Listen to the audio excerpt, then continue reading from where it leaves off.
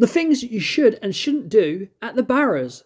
The Barras market opened in 1921, and there are many things you should and shouldn't do at the Barras. The first thing you should do is check out all the unique market stalls. You shouldn't go if you're easily creeped out, as some of the stalls are pretty weird, and the place is full of very weird surprises. You should get a fresh donut, as they're just perfect. You should book and see a band at the Barrowlands Ballroom. It's a very large place, but it's still intimate.